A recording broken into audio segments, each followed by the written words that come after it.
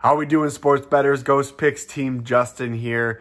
We are on the eve of college football Saturday. I feel like it's almost like a sacred holiday in America.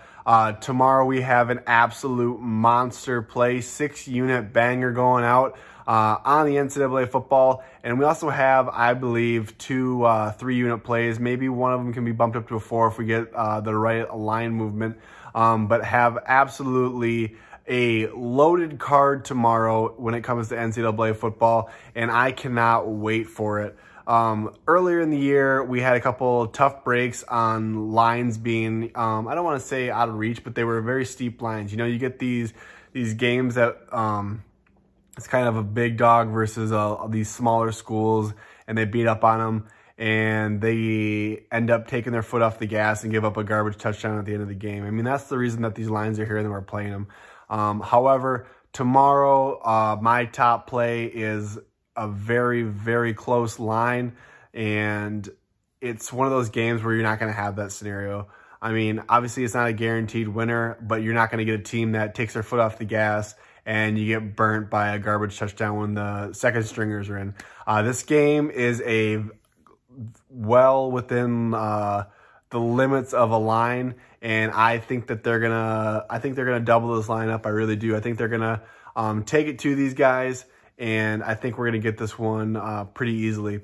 All you guys that are on the NCAA package, we had another winner tonight. We took Wake Forest plus 3.5, and they ended up winning outright.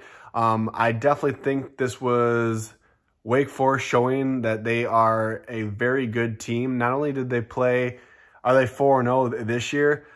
They even played in the Mayo Bowl last year versus Wisconsin, and they didn't look terrible. I mean, I think they came in and they were on a 5 or 6 game winning streak to go into that bowl game. And obviously they ran into a hot Badger team that is always tough to play when it comes to later on in the season because they're so physical.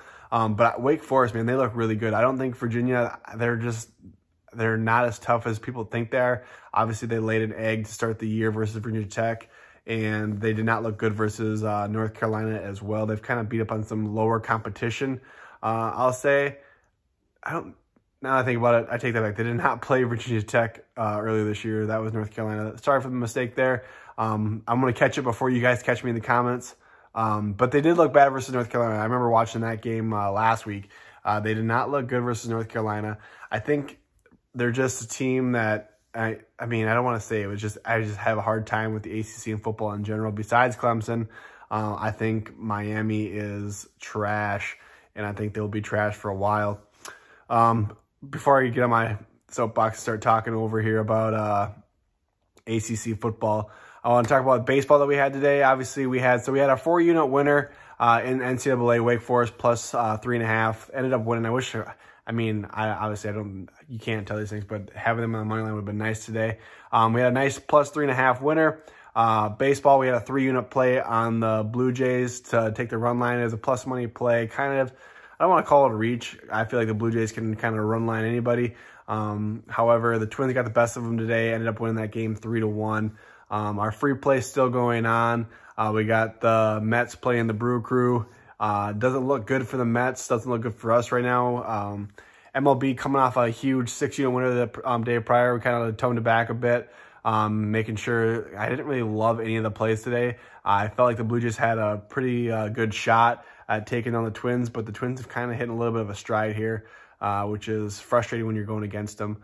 But like I said, really, really, really into NCAA football tomorrow, and I'm pretty excited about the entire day as a whole. Probably the game that I'm the most excited about, and it's going to be my free play. I'm not just saying this because I'm a Badger fan, but Badgers taking on Notre Dame tomorrow. Game starts at noon Eastern time. It is technically at Soldier Field, but it's still going to be basically a home game for the Badgers. Looking at that game, I really feel like the Badgers have the opportunity here to cover the spread at 6.5. It's minus 6.5 in favor of the Badgers.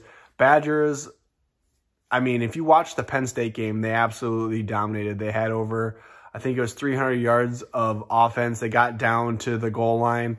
3 different times and had 3 turnovers inside the red zone to close that game out versus Penn State. Obviously, they were at home that game. First game jitters. They had some mistakes.